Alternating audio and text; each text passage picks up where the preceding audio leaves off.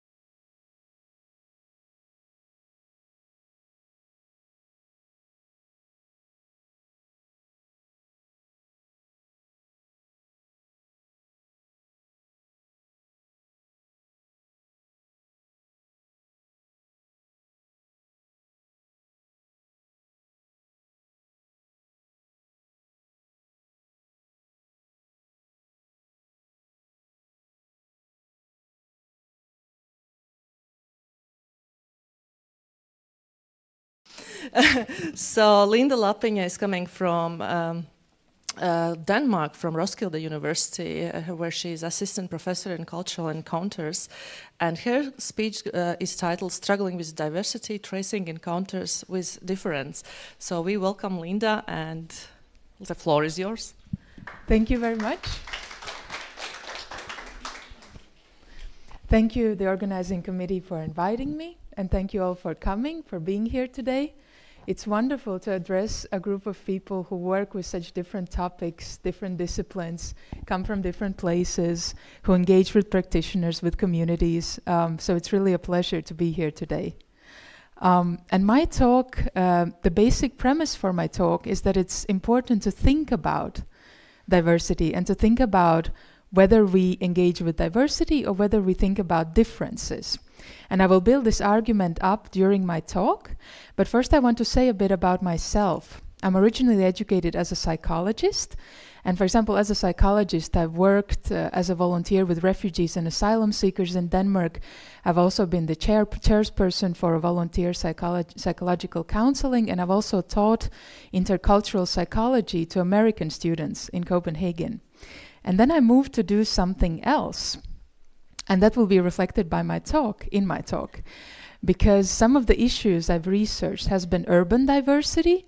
So the way I've structured my keynote is that it will of course be a linear talk because it has a beginning and an end. But then I will see diversity and differences from different vantage points. So these vantage points will be a place in Copenhagen called Integration Gardens. That was figured in my research. Then the notion of diversity tourist as an analytical figure. And these two are from my research on urban diversity, a neighborhood in Copenhagen that is changing very quickly, and I'll talk more about that. And then some of the other places that I'll visit to interrogate diversity are related to the research that I do on racialization and whiteness. One is a topic that I call differentiated whiteness, and the other one is east to west migration in Europe. And I investigate these topics largely using autoethnography. So if one has to pinpoint me or kind of place me somewhere within the interdisciplinary things that I do, then I'm definitely an ethnographer. And also using autoethnography is a big part of my work, as you'll hear in the keynote. And then finally, I'll look at diversity or differences from the perspective of intersectional pedagogy. And this is work in progress, and this relates very much to my teaching. And I think that will also be something that many of you can relate to through the work that you do, intercultural trainings or teaching, those of you who have that kind of practice.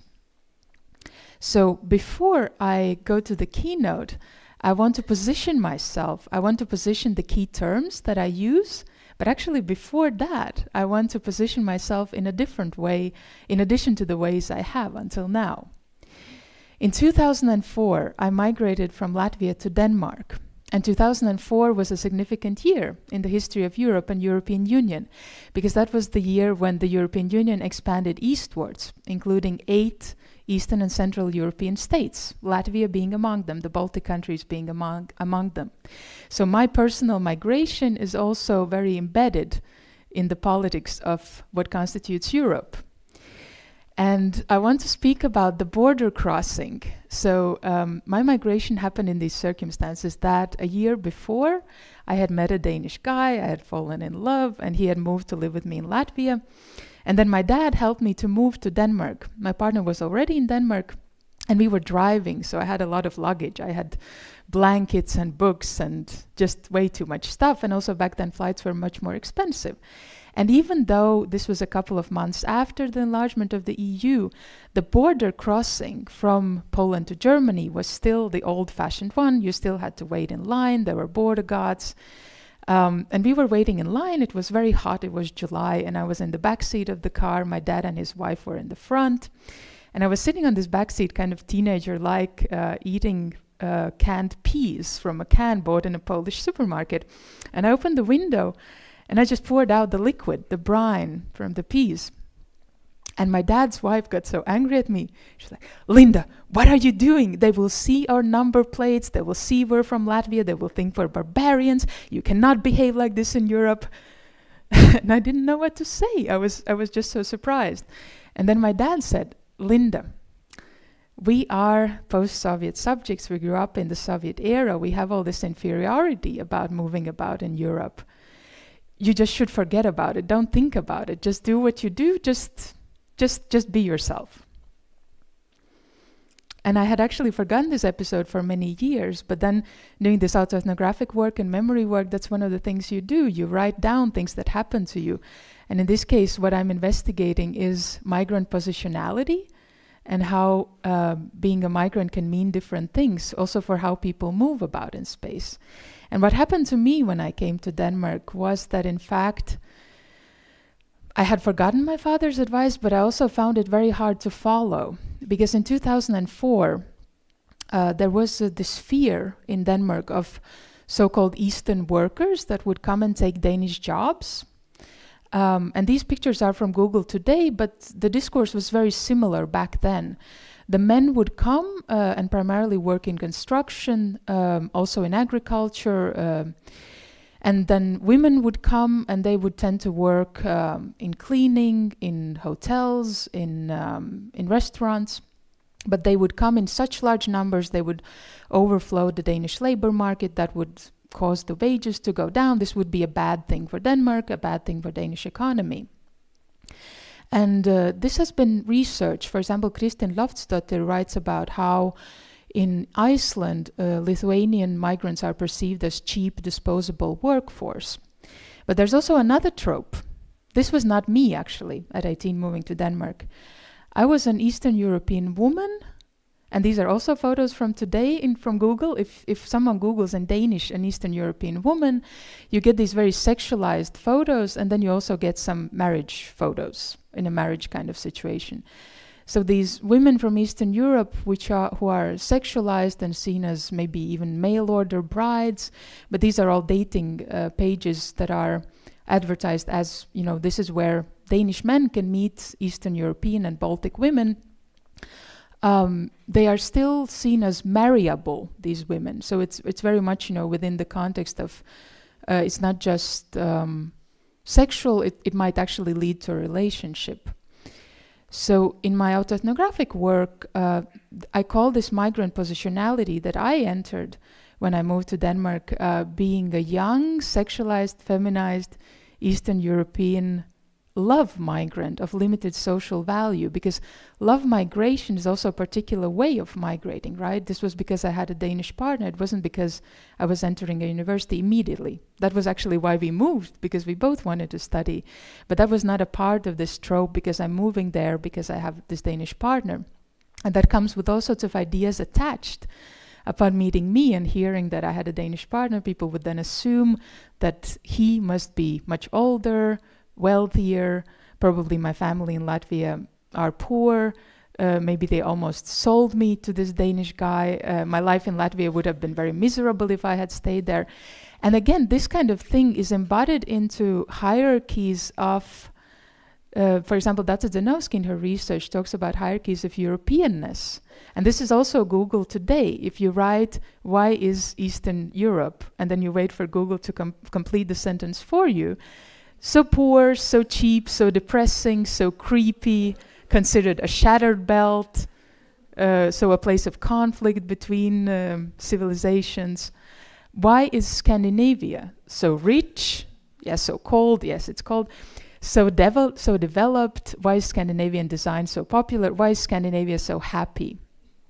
So I was also entering a landscape of different meanings attached to these places, right? I was escaping this creepy, depressing place to be properly happy and become a proper person in Denmark.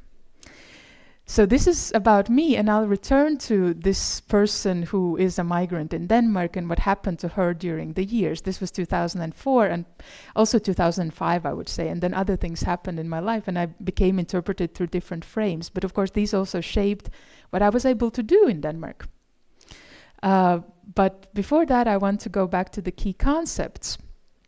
So why is cultural diversity a struggle? I think this example that I used in the beginning illustrated how often when we think about cultural diversity, we think about different cultures. But already these diagrams with different words illustrate how diversity is linked to so many other things, right?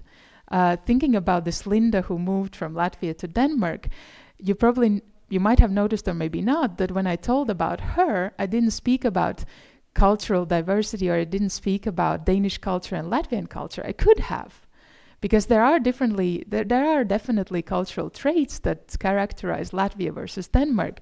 But what is so important is, for example, the political situation, the historical factors that play into this, different tropes that, as you saw, are very gendered. So gender played a huge role, for example, social class. So these issues are very, very complex and very contested.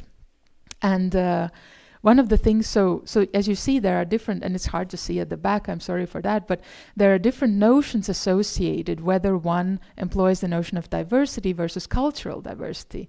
But even if we think broadly, and we think about diversity relating to age, gender, social class, sexuality, bodily abilities, and different other parameters, then it's just so complex.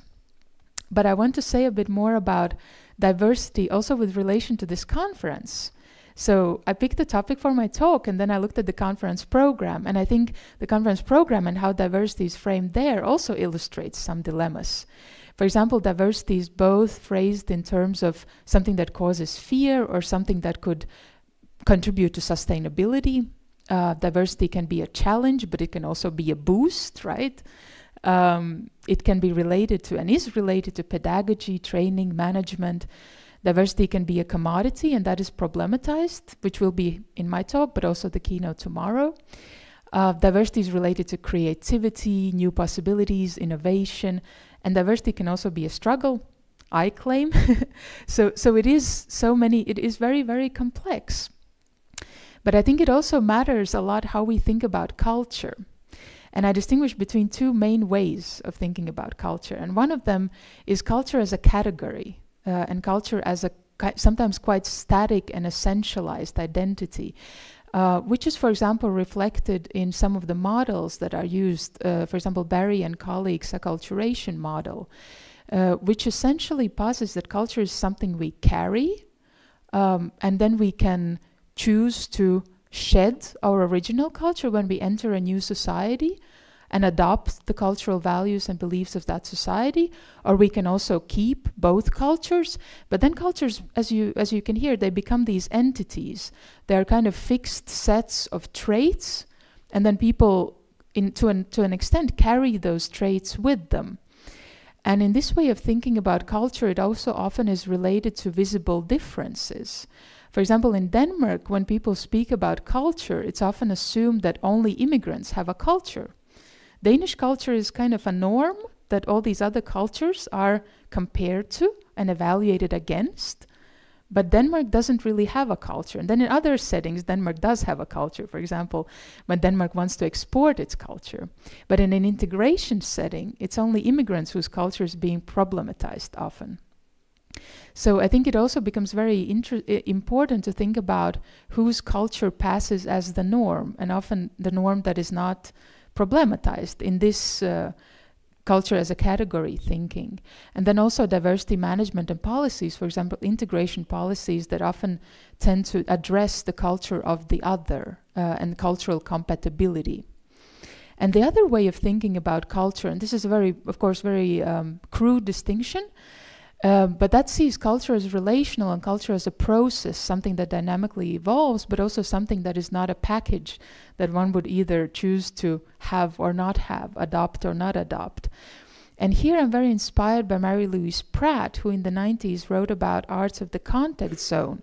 And she focuses on the context zone as a place where disparate cultures meet, clash, grapple with each other, often in highly asymmetrical relations of domination and subordination, like colonialism, slavery, or their aftermaths as they are lived out across the globe today.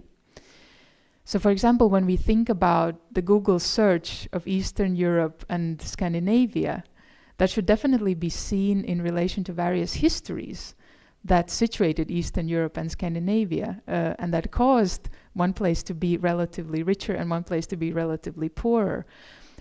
So we have to think of all these differences in power and of all these historical factors when we think about how cultures meet. And this is a point I really take from Mary-Louise Pratt. So this idea that subjects and collectives are constituted through their relations to one another, they do not necessarily exist as such, in a way that does not change. In fact, they define one another when they encounter one another. And this approach, which focuses on relationality and power, is also something that is embedded in how I think of cultural encounters. So some of you might not have heard of that term before. That's also the name of the program that I work at Roskilde University. But it's also a theoretical notion. So this idea of the encounter, which etymologically comes from an idea about confrontation, something coming and clashing against something else. In fact, it denotes a meeting, so coming in contact, and it can both be a face-to-face encounter, but it can also be through representation. Some of the papers in this conference talk about representation. That is also an encounter, encountering the other through how they're being represented in advertising or different cultural products. And in these encounters, difference is negotiated, constructed and legitimated within contingent moments So it's very specific to that point in time and specific to the context, the particular historical and spatial context, which mediates what actually takes place. And in the encounters, a change can happen. And this particularly relates to these promises of diversity, right? Sometimes it's change that is actually sought to be designed. And some of my colleagues are doing research on organized cultural encounters, where this is the idea, for example, religious dialogue meetings as an example of organized cultural encounter, where the parts that are meeting are supposed to learn something from one another, or there is supposed to happen some transformation of prejudice, some new areas of common ground that can be established within these meetings. So encounters can also be actually very elaborately set up to result in change. And that will particularly relate to one of the examples that I want to share with you. But before I share this example with you, I want to situate this research a little bit, because the example of integration gardens is embedded into the study that I did of a neighborhood in Copenhagen called Nordvest. And Nordvest is represented very differently in different city maps. Nordvest is known as a multicultural but also disadvantaged neighborhood that is gentrifying. And the process of gentrification means that a neighborhood that has been quite poor but also quite cheap to live in is becoming more popular. Nordvest in 2010 was the least popular place in Copenhagen to live in. And last year it was the place where proportionally the price of housing had risen most within Copenhagen. And this has changed within the space of 10 years. And here you can see two maps of Copenhagen. One of them is, again, I sometimes like to use Google because that reflects current trends. Among the first 5 results, this map was showing up twice, and it's a map that depicts the central areas of Copenhagen. But Nordvest it's in the upper left corner, looking from your side, and it's gray. It's not represented. It's not a place of interest. You have Nørrebro, you have Vesterbro, you have other neighborhoods, but Nordvest doesn't really figure on that map. It's there, but it's not designated, it's not named. And then you have the other map with the yellow areas, and that is a map of problems in Copenhagen, of disadvantaged housing areas, places where the municipality wants to intervene, places of social problems, where you see Nordvest is also circled with a black line, but it's actually very well represented. It's very visible on this map. And that relates to a popular discourse of Nordvest as the municipal garbage bin. So the place where unwanted people would be put, people who are on social benefits, but historically they were also people who had problems with drug addiction, single mothers, also people with immigrant background. So it's a very stigmatizing notion of what that place is and the people who live there. And that clashes against this newer story about Nordvest as a place where this is where things happen, this is where there's a lot of artists, this is where new galleries are opening, new wine bars, this is the new black of Copenhagen. So it's a very contested neighborhood. And also the people who live there have different socioeconomic status and different ideas about what is supposed to happen in that neighborhood. And that is what I set out to investigate in 2014 when I started doing research on Nordvest. It was how the people who lived there navigated the change that was going on and how they felt included or excluded in the processes that were unfolding in their neighborhood. So I was interested in the people who lived there. And one of the places I focused on was an association, an urban gardening association doing organic, sustainable gardening called Integration Gardens. And they described themselves as a place where integration would happen naturally, organically, through gardening. And in their statutes, they problematize the area where they're situated. They're saying this is an area with a lot of diversity, but also with a lot of problems. Social cohesion is not so good. This is why we have to be here. This is a reason for our existence. But we have members from 39 different nationalities, and that is an asset for us. So there again you see this thing where diversity is both a risk and a danger, but also a really good thing and a resource. And then they also say in their statutes that they want to dismantle social and cultural boundaries. And they operate with two kinds of members, members born in Denmark and members born outside Denmark. And this I find very interesting and significant, because that means they want to move away from words that in Danish public discourse are stigmatized. Like actually an immigrant is a negatively connotated word in the Danish language. And they don't want to speak about immigrants. They want to speak about where people were born. But that distinction is important for them because they want to ensure fair representation. They want to have half the members born in Denmark, half the member born outside. They have separate waiting lists. They have it in their rules that at least 2 of the 5 members of the board should be born outside Denmark. So they really want to include the people who are born outside Denmark. And then, of course, like I mentioned, it's organic and sustainable gardening. It costs 600 Danish krona, or about 100 euros, to be a member a year. So it's not so cheap. And then they're supported by Copenhagen municipality and other funds. And the way they chose to designate space here was that if I had had a garden there, but I was just doing field work, I was watching other people's gardens, I didn't have my own, because you had to live very close to the gardening association to qualify. But me, not born in Denmark, I would have my garden here. All of them are equal, all of them are square. And then I would know, before I met my gardening neighbors, that the person to my right, to my left, to my front and my back, they would all be born in Denmark. And I call this way of space making, I call it the integration grid. And some people, for example, Anne-Marie Fortier, she writes about proximity by design. So they really want people to mix. They really want to bring them close together. But what that also does, and also this segregation of the waiting lists and representation in the board, is of course that it reinforces the distinction between people born in Denmark and people not born in Denmark. And in everyday language in the gardening community, people didn't say people born in Denmark, people not born in Denmark. They said Danes and foreigners. So in fact, it really cements this separation, which I found really paradoxical and also interesting.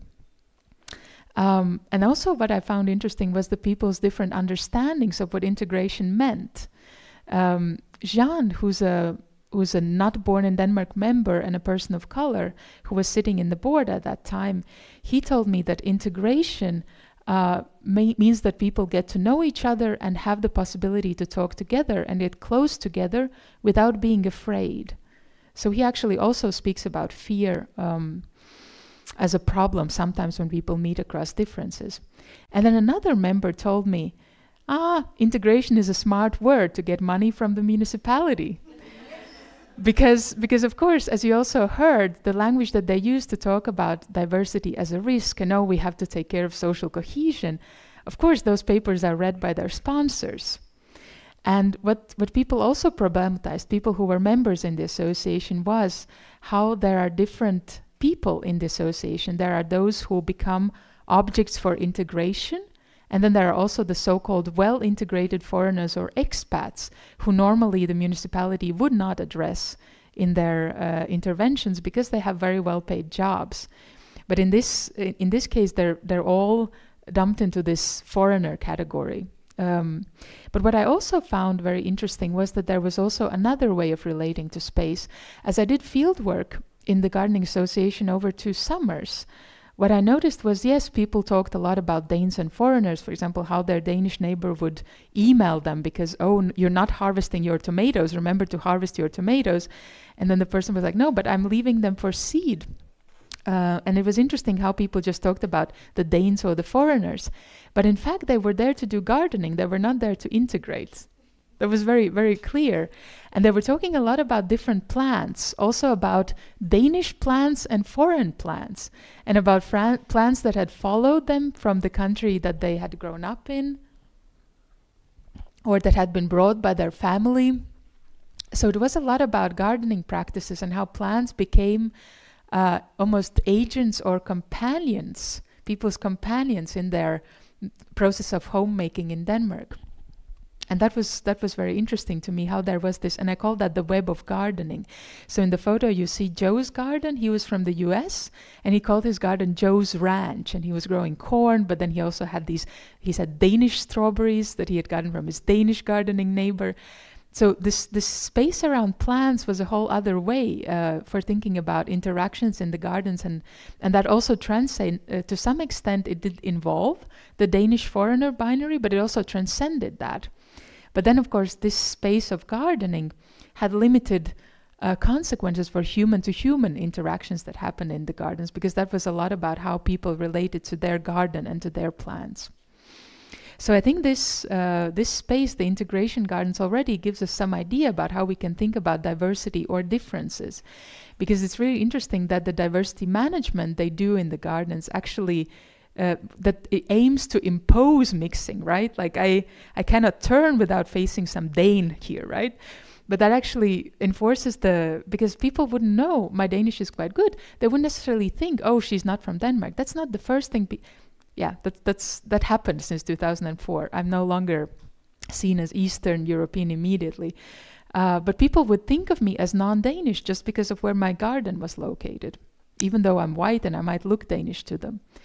And it also has this idea about who should mix or integrate with whom, because the two waiting lists in the Gardening Association, the one who was supposed to be the foreigner or not born in Denmark waiting list was much shorter, because it was relatively expensive to be a member, but also because they weren't really recruiting in different languages or in different places. But what was a problem by some of the Danish members of the board was that they don't really want to be here. They don't really want to come. Why should we give them half of the gardens?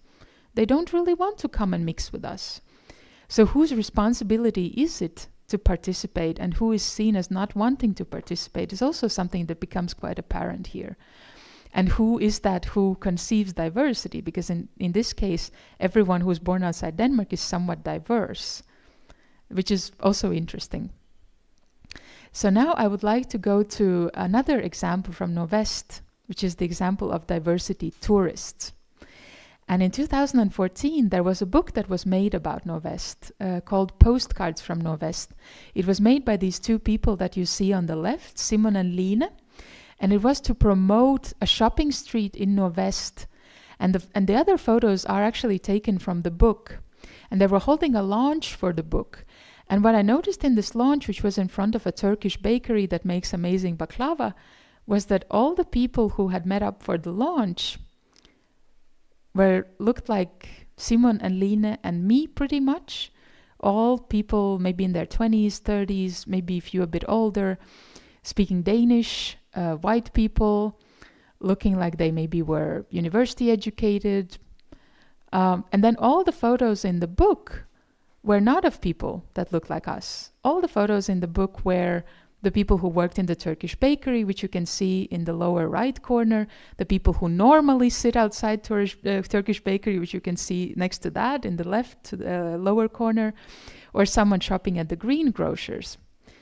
And that was very peculiar to me, that we were all there to celebrate the diversity of Nordvest that was represented in this book, but we were not represented in the book. And then that also was something that became more striking to me as I was interviewing people. And I'm sharing the first quote with you here, where Kasper, who's in his 30s, a white Danish person, tells me that, he's lived there for 8 years in this neighborhood.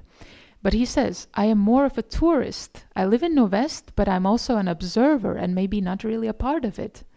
I think most people who live here have the identity, the district identity in one way or another.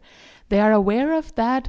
If they had another job, I think many are proud and happy to live here, but it is more a place one ends up in, more a place where people simply are. It's not something people have chosen. I don't think there are many who think, now I'm moving to Nordvest because that's where I'd like to live, but that's what I've done myself though. And then he laughs. I don't know, maybe it's such young elitist tourists like me. And this was actually the first interview that I did. And I was really struck that he saw himself as a tourist. And also this dichotomy between people who are stuck there and then these elitist people who are free to move. And that actually began to really come across in my interview narratives. And I did a few interviews with white middle-class Danish informants who might be seen as gentrifiers also. And there's different practices that I gathered or collected in this analytical figure of diversity tourist. And I'll tell you about them in turn. But the first one pertains to different ways of consuming diversity. The second one relates to how people look for reality, a different reality in Novest. And the final one speaks about how they look for ways to escape Copenhagen. They want to get away from Copenhagen because Novest is actually not in Copenhagen, but it is. But no, it's different. It's a different place for them. And in these effective practices, they navigate proximity and distance to what diversity is then supposed to be from their own position, which is felt to be a position of privilege. So the first one, consumption of diversity. So the first elements of this diversity is framed as entertaining, as a spectacle, as stimulating, as something that is very, sometimes maybe a bit provocative, but in general it's really something that excites you. So Sarah and Robert, they're a married couple with kids, and they've been living outside Copenhagen for a couple of years for professional reasons. And now they're back in Novest, in the place where they used to live before.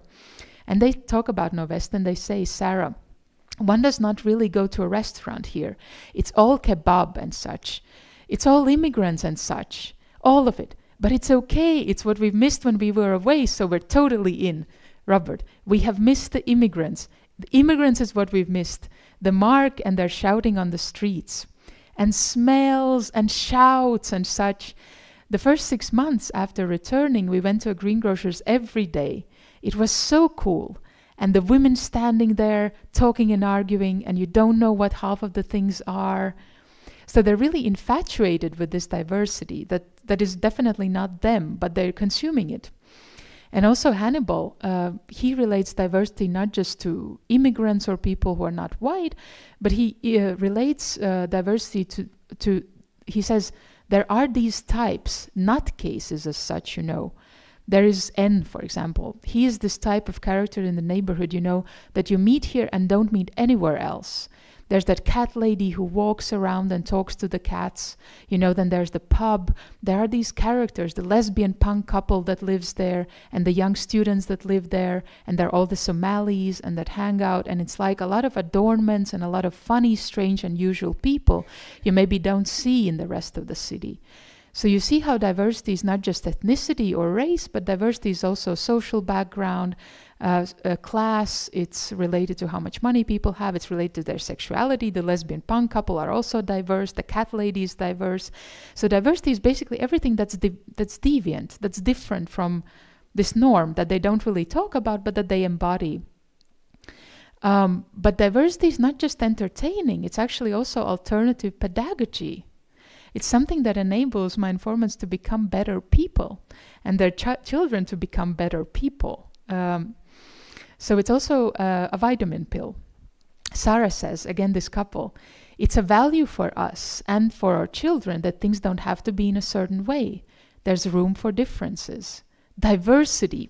It's more important to pick rags than to wear the right kind of clothes. What we see as important, that our children don't put importance into that they don't attend a class full of fashionably correct children all the way through, but that they get used to that the world just looks speckled. It does here in any case, and they laugh. And also Peter, who again talks about his daughter, he says that she can navigate all sorts of different social codes and understand them and be open and not afraid of the language and values that are tied to them, but rather just immerse herself in them and be curious. She has amazing preconditions for that. And Andreas says, there's often more life in a garbage bin. There's a possibility to meet a lot of crazy people and be afraid, actually, and scared, and all the things that a living city has. There needs to be places where one, almost in anger or in positivity, is pressured to have an opinion about where one is. And I think Novest offers that. So he's actually referring to this very stigmatized trope of Novest as a garbage bin, and then he's fetishizing that. He's saying, but that's actually a good thing because that enables me to encounter differences and to be provoked. So this is very much a consumption narrative, but a consumption narrative that allows people to feel very good about themselves and their kids as well. But because then they're tolerant, they're really tolerant, and they're learning a lot by their proximity, chosen proximity to diversity. But they also highlight Novest as a place that offers a different reality, and that's related to diversity as well. Sene, who's in her 60s, she says, where we live now, we see all kinds of people, also people doing really bad, both mentally and financially. There are the drunks and the addicts, but it's the reality, and you see it when you live here. So it's valuable to be exposed to this reality, even though it's also taxing and one gets sad, but it's a good thing. It's a good thing that one sees this. And again, Casper, he puts many words on this kind of reality. He says that Novest is a break from Copenhagen, a break in the reality. He uses the word in the definite form in Danish. A break in the reality for an academic, well-educated young part of Copenhagen that defines the city a lot. I think it does in other areas. Here, there are also other people. There is a reality that I think is exciting and can be hard to grasp in some of these other districts. It's a part of the diversity to see what the reality is. If one would have children, he doesn't. If one would have children, it would be a super cool place in this way. Whoa, it would be healthy to get another piece of reality by growing up in such a place and being influenced by all sorts of impressions in different ways. So Novest is both an ultimate reality, the ultimate reality, and it's also a different piece of reality, but it's a very strong idea of how this place is more real than what he calls, he doesn't say white actually, but he calls it a well-educated young part of Copenhagen. So this longing for reality is also there. And then finally, people also seek escape and a break from Copenhagen, which was also implicit in what Casper was just saying. Another informant says that it's people like me who destroy Novest, all sorts of artsy types. He identifies himself that way. Well, there are loads of them in other places, Nørrebro and Vesterbro, other neighborhoods, and that is also a bit what one is moving away from. One wants to get to a place where there are more differences, where not so many people like oneself. This place is still local.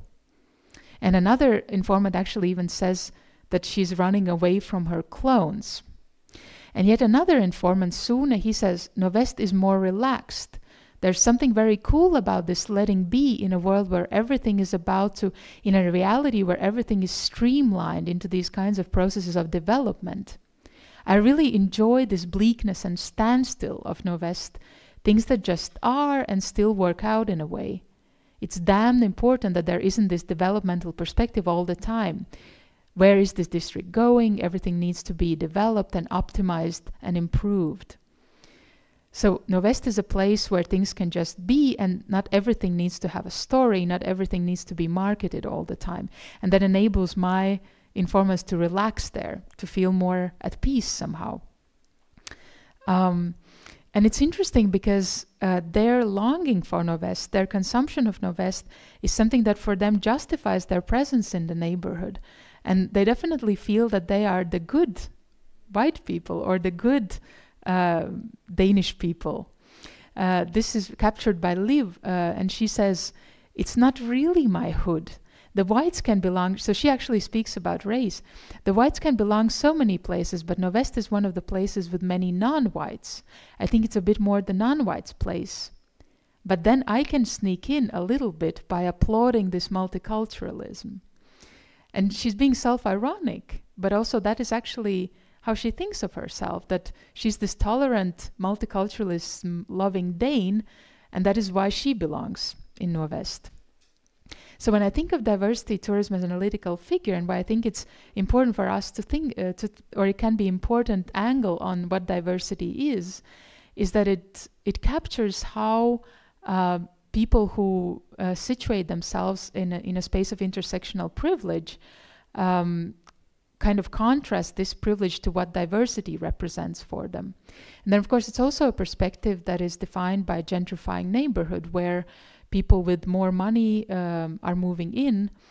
And it also speaks to commodification of diversity, and it's a big literature. For example, Bell Hooks has written about eating the other. So we saw the people in the greengrocers consuming different herbs, different spices. Sarah Ahmed has written about stranger fetishism. So this kind of idea that the strange is really exciting. While in my interviews, this pedagogical dimension was more highlighted, and that is where I contribute to the literature, that it's also about better personhood. It's not only about excitement and stimulation. But what it also shows is, and there's emerging research on kind of tolerant, progressive Danish middle-class whiteness, but how it's really self-centered, because these people cannot see the neighborhood from any other perspective than their own. It's really about what diversity can do for them. And it's not about, when they think about themselves as encroaching in someone else's space, they justify that through their love for diversity. And also it highlights the importance of feelings, because I think you noticed that all the excerpts were the interview excerpts were very full of feeling for diversity. And feeling is very important for my work. So affect scholarship. So I'm combining thinking about affect and feeling and thinking about diversity in this figure. But some of you might have also wondered, but what about me? I think because it really mattered that people were telling these things to me. And I also said that I looked a bit like Simon and Line at that book reception. And some informants also challenged me. They were asking me, but why did you come to Nordvest to study encounters with difference? Why not some wealthy part of Copenhagen? Aren't you also contributing to the stigmatizing the neighborhood? And I was thinking about this. I was thinking, what were my preconceived ideas? Why did I go to Nordvest? And I came to see myself as something I call a representative of an industry of urban diversity researchers. So I was, of course, also reinforcing some ideas about which neighborhoods are problematic, which places should we study. And something that also became clear to me as I was thinking about this.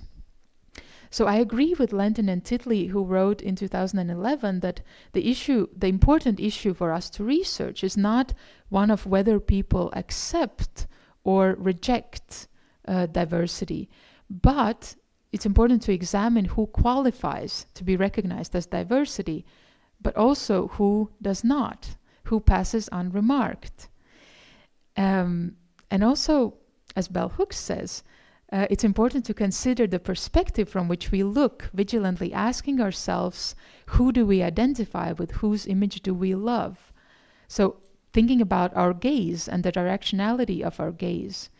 And she also speaks about love, and love is something I will return to later on in my talk. But so diversity for whom? And I came to think more and more about my research of positionality, and again about affect, about feelings. And I situate myself into the tradition of feminist scholarship, where knowledge is not neutral. Knowledge depends on the place that we occupy. Donna Haraway speaks about situated knowledges. Adrienne Rich speaks about politics of location. Many other scholars who worked in this line. And also thinking about intersectionality, which differences matter, and how feelings matter for that mattering of difference. Which was also visible in the interview excerpt. So this is actually how I started working with autoethnography, because I could see that as these white middle-class Danish informants were telling me these things about diversity, they really thought I would mirror them. They thought that I shared these things with them. And it's not so important if I did or did not, but the fact that they could automatically read me as someone who would understand what they were talking about, that was very interesting. Because I was definitely not diverse in Nordvest. And there was an episode in the local library that really highlighted this for me. And this is the local library in the pictures. It was a very prestigious, one of these gentrification also projects by a Danish famous architect's office, and a very beautiful public library. And it was a place where I was also hanging out when I was doing my field work. And one day there was a drone building workshop. And kids were building these drones, and they were also using remote controls. They were driving around the library. And there was an older man who became very distressed, and he started talking about surveillance and the US, and he was talking louder and louder. And I was sitting at a table. I was sitting across a man, maybe also around my age, maybe a bit older. And he suddenly opened his mouth, and I could see that this other man was getting distressed, and I was noticing that.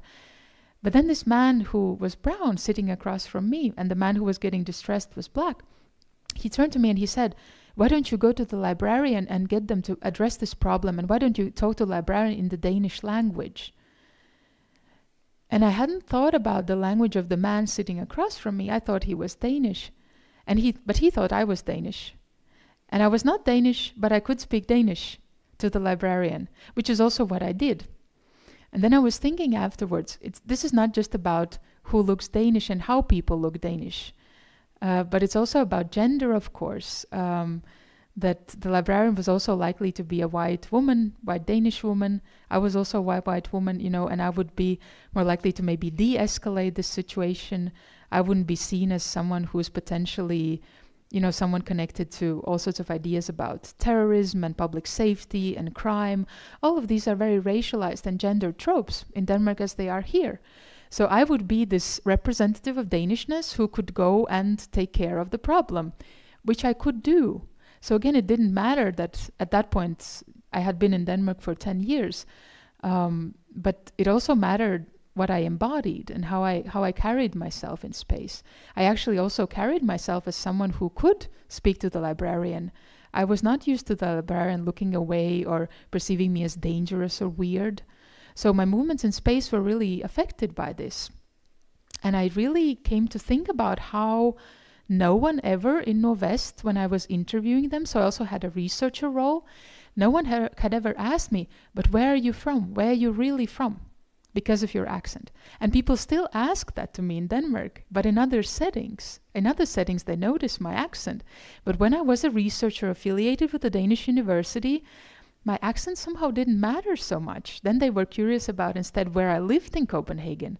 And then when I said that I lived in this neighborhood that is known as a quite upper middle class neighborhood, and I was actually living in this co-op that was in a decaying building and not very fancy at all, but just the neighborhood itself caused people to be a bit suspicious of me, because was I this upper middle class person coming to, but then again I was from this university that's known as an alternative leftist university, so maybe I was okay, but my accent didn't matter. These other things mattered, my accent didn't. So the article that I wrote about this is called Recruited into Danishness, and it talks about how I, through whiteness, but also gender and also my position as a researcher and signifiers of class, but also this entitlement that I had come to feel in Denmark, because after so many years and after having Danish education, Danish friends, Danish jobs, becoming employable in Denmark, I was in a different position, and I was into a position in a position of someone who could claim Danishness, but also by informants. They even, you know, they really didn't want to hear that I had an accent. They really wanted to have this mirroring with me. We could love diversity together. That's how we related to one another. And I was not an Eastern European person at all in that space, which I still can be when I meet people outside of fieldwork. So that was interesting for me. And again, very interesting thinking about how differences matter differently in different contexts. And here I want to say a bit how I think about racialization and whiteness, which is a subject area of mine. So racialization is a term that was first used by Frantz Fanon in the 60s, quite a while ago.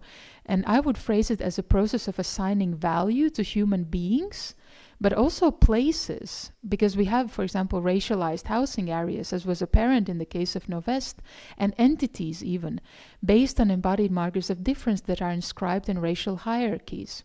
So Keskinen and Andreasen, when they write about this in the Nordic setting, they write about the varied ways ideas of race are turned into practices on different levels of the society. And Irene Molina in the Swedish context talks about processes that differentiate people, stabilize these differences, and legitimate power differences based on them. So it has both material, affective, and discursive dimensions.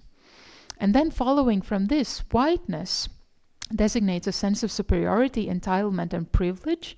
But other researchers have also written in the Dutch context, Gloria Wekker, for example, about white innocence.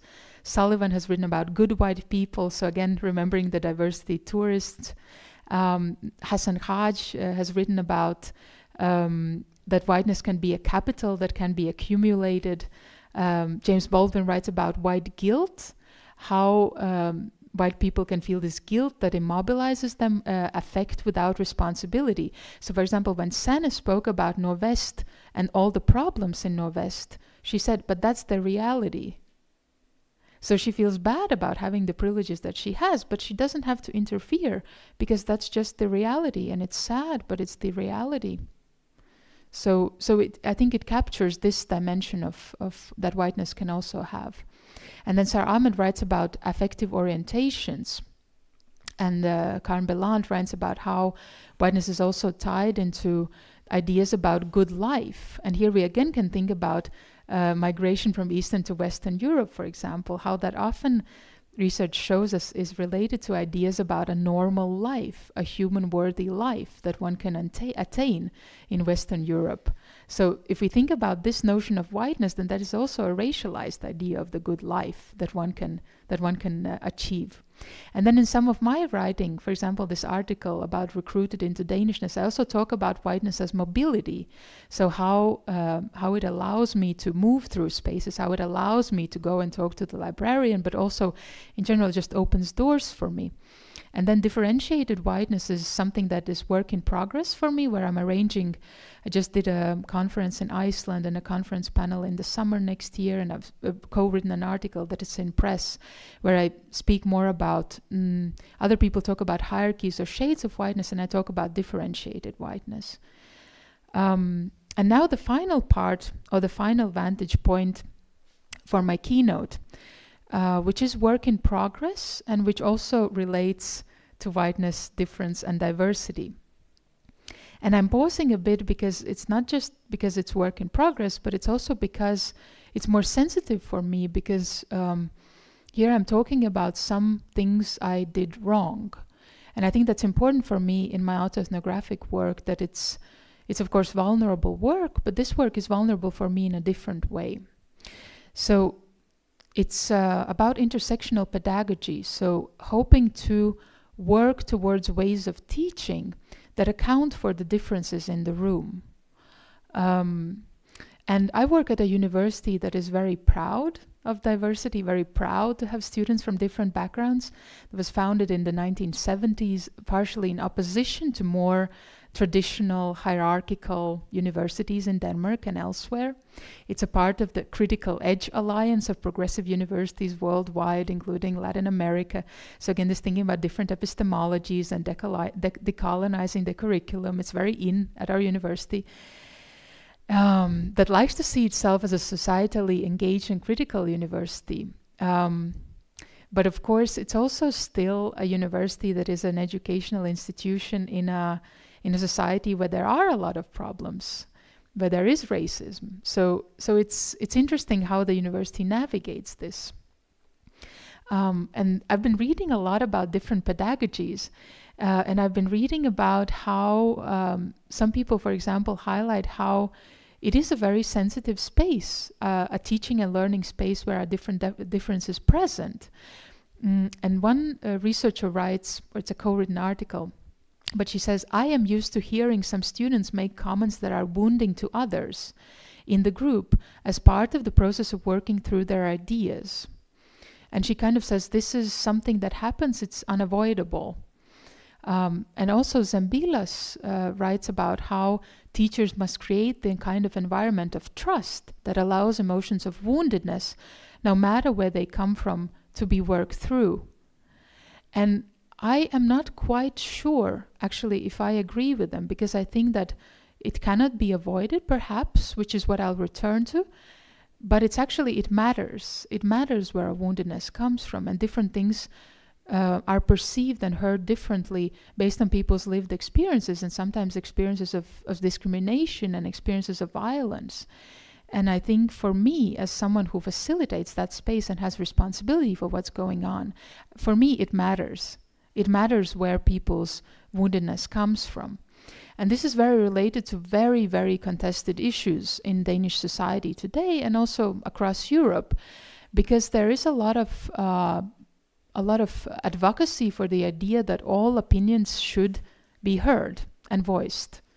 And that freedom of speech trumps all other concerns. But Hortense Spillers wrote in 1987 that sticks and stones might break our bones, but words will most certainly kill us. So it's a paraphrase, and it's a piece where she talks about legacies of racism and slavery, enslavement in the U.S., and how this valorization of, again, of racial hierarchies, how that very much has impact for people and how it continues to hurt them. So certain opinions will really, really hurt some people, and certain opinions, there was a student who shared with me, it's a student who wears a headscarf, how for her 90% of all learning happens outside class, because in class she just has to attend to all sorts of comments that are just very distracting for her learning, which might be Islamophobic comments. And I do not want to accept that this happens in a space that I facilitate, but what can I do? And just to show you how this is debated in the Danish public space. So this is a cartoon from a year ago where it was seen as problematic that University of Copenhagen made guidelines for their students, there was actually no prohibition in these guidelines. The guidelines just said, please think before you arrange a dress-up party where people are encouraged to dress up as other cultures. So this of course has been problematized throughout Europe, and people would not do this as readily in other places in the world. But in Denmark, this was a common practice to dress up. Even blackfacing was common practice until recently. And then in the Danish media, this was seen as very problematic. The universities are offending students' freedom of speech. So it's always the white Danish majority whose freedom of speech is the highest concern in Denmark. So it's... and of course, my university, as progressive as it wants to be, it's in Denmark, and it's surrounded by these kinds of ideas and discourses. And of course, some students also have this idea that it's freedom of speech that is the most important thing. So when I work as a teacher, I have earlier especially been inspired by ideas about critical pedagogy that are rooted in critical theory, where the teacher is aiming to create conditions for students to learn skills, knowledges, and modes of inquiry that will allow them to examine critically the role that society has played in their self-formation. And furthermore, being intentional about elucidating and even creating the inherent tensions where the members of the learning community will need to see the intersections between power, oppression, and pedagogy, identify their complicity in the status quo, and embrace their responsibility to act. So this has been very guiding for me, but I also think it's a bit limited. And I'll come back to why it's limited, but now I'll speak about what I did. So this is the material for this work that I'm in the process of writing on pedagogical autoethnography. So I was co-teaching a course on cultural analysis, and I was teaching a part of the course where we analyzed interviews, and the students did not have time to gather their own interview material as a part of the course, so I was selecting the excerpts for them. And I thought, inspired by critical pedagogy, it's important to discuss racism with students, because racism is a problem in Denmark. Although, as we saw yesterday, there was a presentation about Norway. Also in Denmark, there's this idea that racism is not a problem in Denmark. It's a post-racial society. There's a lot of color blindness. But I thought, no, and also inspired by some articles, I have the references here, we need to talk about racism. So I chose interview excerpts from other people's research and my own research that were about experiences of transnational adoptees growing up in Denmark, interracial intimacy, and also being brown and gay in Denmark. So these were the things I would be discussing with my students, and how these particular research projects in general said something about racialization and racism in Denmark. And then I got informal evaluations in 2018. And this is the sensitive part, because I think the student is right, but it's also the worst evaluation for me that I ever got, but also the best one because I'm learning a lot from that. But they wrote, lectures' activities did not seem to be critical of positionality of the concepts or topics being discussed. The studies of race and whiteness, concepts of racism being taught by a representative of whiteness. So in my teaching, I had talked about how I was a representative of urban diversity researchers. And the student, I think, picked up on this and said, you're still doing the same thing. And then they also wrote, discussions were not critical or aware of the implications these discussions had on minority students, marginalized students, students of color, which is completely right. Because what I realized was that I was teaching about racism, and there were people who experienced that on a daily basis in the room. And for them, listening to these interview excerpts, if they were maybe about experiences which they shared, was very painful. And for them, it wasn't something new necessarily. Maybe the white Danish students, who unfortunately still are the majority of the student body at my university, for them it was something new. And also some of the students who had these marginalized experiences were also sharing them. And for them it seemed to be very important to vocalize that, but it wasn't everyone's experience. Some people were maybe even traumatized and distracted by me insisting on speaking about these issues in that way. And another student wrote, "We have had good discussions, better than in many courses, but if everyone could feel why we were discussing these issues we've been through, the discussions and reflections would be brilliant." So again, this thing that some people can feel what is being discussed and others can't. And I had been trying to make the white Danish students feel this, but of course I can't. And in the process, I was not considering feelings of other students. So now I've changed the course, and I don't really have the time to go in detail with that. But I'm also writing about it because I think it's very important for us to think about at my university, but also in general for practitioners. And I'm thinking about pedagogies of discomfort, which have been proposed by some scholars, where the goal is to engage with topics like difference, race, and social justice by troubling emotional comfort zones. That's what other researchers write. And where we seek to uncover and question the deeply embodied emotional dimensions that frame and shape daily habits, routines, and unconscious complicity with hegemony. But again, I think that this is a bit like critical pedagogy, negating the fact that for some people, the discomfort is already there. It's not something that I don't need to create discomfort for my white Danish, or maybe for the white Danish students, discomfort is something that I create by highlighting racism in Danish society and their complicity. But other people already maybe do not feel comfortable in the classroom because they're constantly reminded of being othered. So how the classroom is always an uncomfortable space, how it reproduces structures of oppression, and how there are, not in my university, I saw this in Northern America, but for example, walls of white men, accomplished scholars from that institution, and they're only white men. So what does that institution embody? And Sarah Ahmed has written about stranger making, spaces that assume white bodies as their norm, which is not just whiteness, but also ability, socioeconomic background. It's much easier for students who come from families where parents have higher education, but it's also gender and sexuality, and how students of color often navigate the institution under the scorching gaze of whiteness. This comes from Esther Ojito's work, and how the educational system is still a white supremacist system, even in this very progressive university, and safe learning space is a majority fantasy. So this is actually the space that I have to position myself in.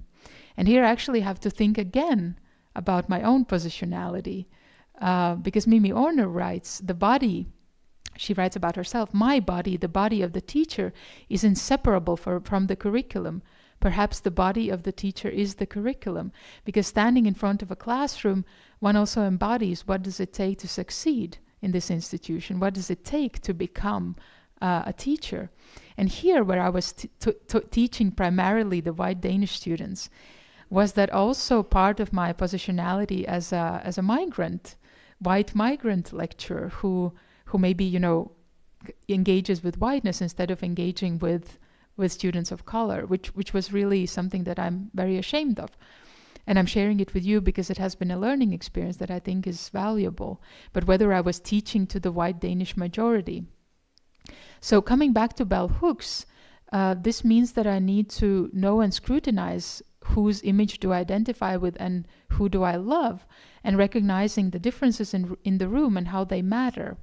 And coming back to the general topic for today, I think that what I've aimed to show is how the language of diversity can be this kind of empty, celebrating this empty pluralism, where power is bypassed and history is bypassed.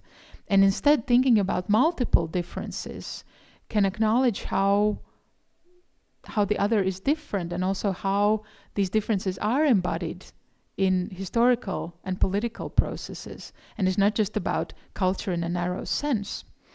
And also leads me to think about how can we create spaces for living with differences together beyond this eject or consume. So what is good and what is bad difference? So who do we love? And I think love is really interesting, because love also means commitment.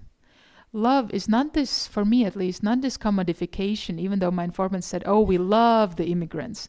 This is not the love that I'm talking about. The love that I'm talking about is commitment for being together, despite perceived differences that might seem very important, but also knowing and acknowledging our positionality, our roots, our traditions, our orientations.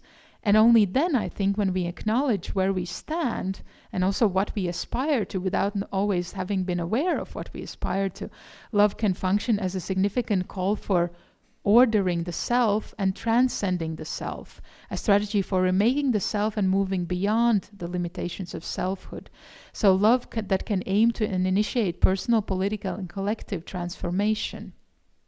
And coming back to the title of the conference and the theme for the conference, I was thinking about fear, and fear is important. As you could see, also some of my informants had highlighted fear as something that is an obstacle to meaningful or positive encounters across difference. But inequality is something that I'd like to problematize. And if we substitute fear with an inequality, building sustainable communities in times of inequality, I think it becomes apparent that that is just not possible. Sustainable communities are not possible. So I think we have to address inequality maybe before we think about fear, because also who has the tendency to fear whom? Again, thinking of me in this library, I was not someone to be feared. That's why I could go and alert the librarian about what was going on. So I think fear, accounting for fear and working too much with managing fear is also something that is not a neutral endeavor. So I want to finish with a quote from Bell Hooks, and I think also remain with this discomfort. But she says, holding each other close across differences beyond conflict through change is an act of resistance. But I think my point with the keynote is also that this is not a process that feels good. I think if we look too much and seek too much ways to feel comfortable and good, I think that can be very dangerous, because also not everyone can feel good, but the people who can, my informants whose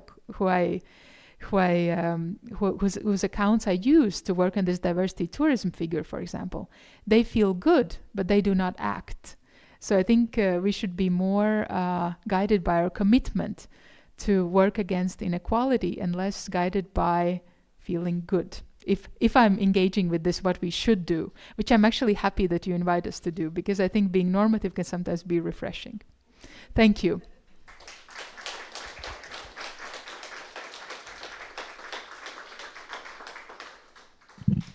Thank you so much. So we have about 5-7 minutes for questions. So there is a hand over there, and could you pass this? Oh, sure.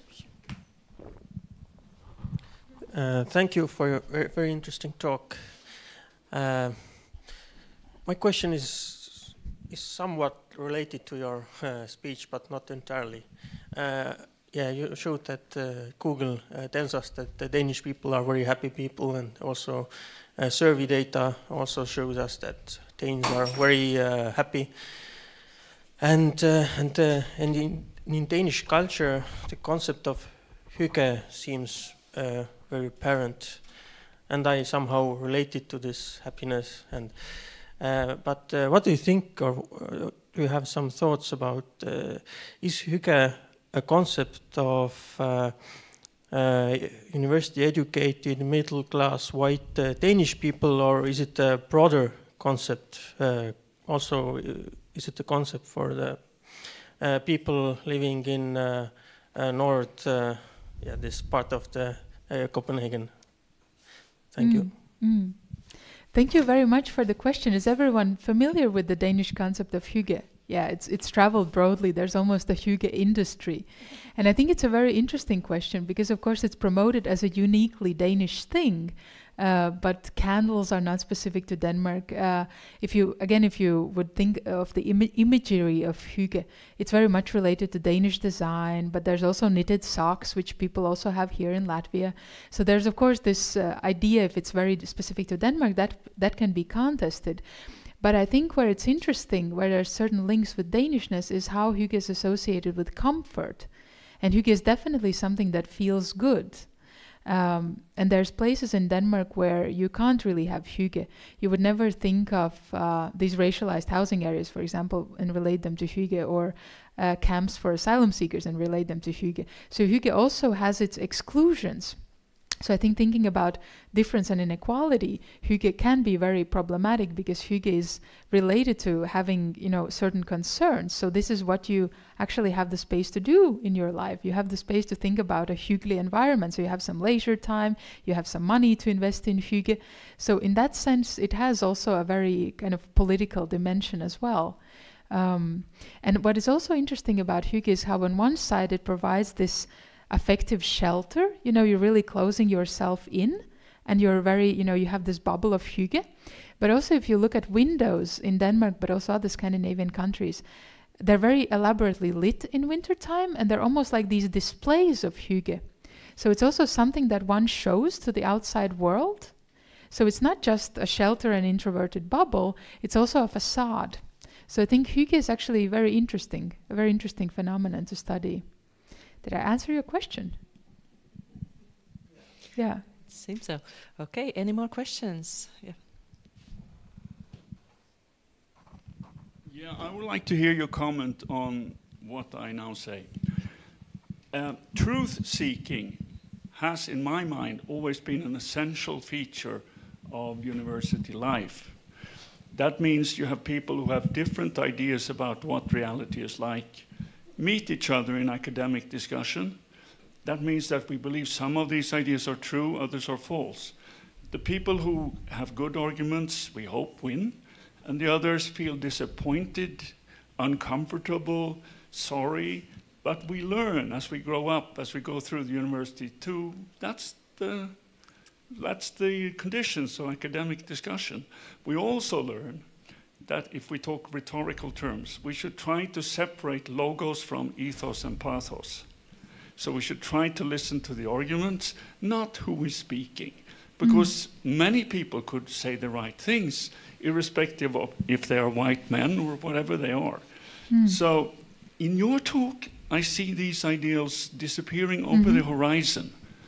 Am I correct in my perception? Yes, you're very correct. And that's because we have different ideas about knowledge production. So I work with plurality of knowledges in my teaching. And if you look back at feminist scholarship, for example, situated knowledge, Donna Haraway is very much against what she calls the God trick. So, and which is interesting because in the previous panel we had this discussion about whether one uses I or we or men in other languages. Men is very interesting because it's a neutral pronoun, but in fact it is. It conveys a male gender rather than female. So in my classroom, for example, I would be interested in because sometimes some students, and this is not just this can be related to many factors. There are students who maybe know a lot and they won't say anything because they're insecure about themselves. And I want to create an environment that is encouraging for those students. And it's not that the students who are used to being very successful and always raise up their hand, I don't want to discourage them. I don't want them to feel uncomfortable. But I want people to be able to speak from their different points of departure, because we also have ideas about, for example, embodied knowledge or arts. In some places, they're still not very interesting for university researchers, but I know researchers. I haven't done a collaborative project with artists myself. But again, what is intelligence? Traditionally in Western epistemology, intelligence was just the rational mind, and the body is not really interesting for us. And now we have all these ideas about multiple senses in research and how artistic knowledge can be really interesting. So this is really moving, and different people have different ideals. I recognize your ideal. I just have a different one. I'm very interested in the body and the feelings, for example, as something that is part and parcel of knowledge production. So am I, but I'm interested in it to find out in a true way what's going on. To me, it seems like you're, let's say, moving the ideals of psychotherapy into the academic seminar discussion. We are supposed to, you know, express our feelings. We're supposed to feel what, say what, how we experience things, etc., etc. No, we're not supposed to express them, but we can't help have them. That is my idea. That is my idea. And the feelings of some people are just never in the way. You know, they've always been able to express their feelings. They've always been able to move about in spaces. For example, like these students in Denmark who are actually have usually been able to express racist views. And this is something that I want, and they ever seen as the truth in Denmark is that freedom of knowledge, freedom of speech is the God, and I'm just challenging that truth. Yeah. But I think perhaps you, if you're curious, you can read a bit. I can give you some references about feminist scholarship, because that is not the same. That is not the same as psychotherapy. So I think you're discrediting that if you call it psychotherapy. It is. I'm acknowledging your ideal for good science. And I think you could perhaps also acknowledge others, and that's a kind of coexistence. No, that's not part of the traditional. Okay. My power of interfering. Do we have? Yeah, we have one more question, and I think if any. Okay, so two more questions, and then we could conclude. Thank you, Linda, for the brilliant presentation. It's more common than a question. You talk about Norway in a such brilliant way that I think you have to be assigned to the municipality of Copenhagen promoting the region, because I'm thinking to visit the place when I'm next time in Copenhagen. And also I just wanted to say that when we are saying Scandinavia, I feel myself excluded a little bit, coming from Finland, and I wanted to kind of ask you, say Nordics, so that I feel included myself too. So, thank you. You're so right about that. Yeah. But I think I might have committed other mistakes as well, because, for example, some people talk about Nordic exceptionalism when they talk about how many of the Scandinavian countries have this idea of themselves being exceptionalist in some way, and that is, of course, also a gross overgeneralization and lumping together of different countries. And I might have committed this kind of mistake in many ways, like to making some shortcuts in my speech. But you're right. Like I just met some Finnish researchers doing research on similar topics in Finland, and this of course has local specifics. For example, in Finland, the Finland-Estonia relations are a very important local factor that is not in the same way apparent in the Danish case. There's not one Baltic country where there's this kind of relationality. So there's a lot of peculiarities in the Finnish setting that are very important. And yes. Okay, so there's another question. Yeah, thank you very much for a rich presentation. There are lots of things I would have liked to discuss with you, but I just would like to ask you about now about the gardening and the board, how they deal with these challenges of problems with recruiting immigrants. What kind of strategies do they discuss in the board? Actually, after I presented them my research, because I was engaging with them, they decided to lower the annual membership fee, because the thing was they had so many sponsors. The membership fee was because they wanted to have workshops about a particular way of growing tomatoes or something like this. So they decided to drop these extra activities and make it cheaper for people to be members, because this amount of money might not seem very much, but it's a lot. If you go to the greengrocers, you can buy so many vegetables for 100 euros. So then it's a lot of money. So they made it cheaper.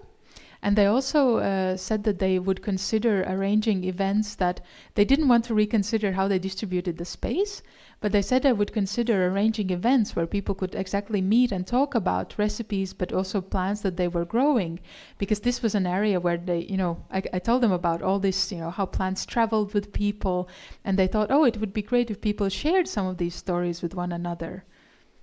So those were some of the things they did, yeah. Okay, so I'm afraid we are running out of time, so thank you so much, Linda, for your wonderful presentation. We are now doing, walking to the, applauses. Thank you.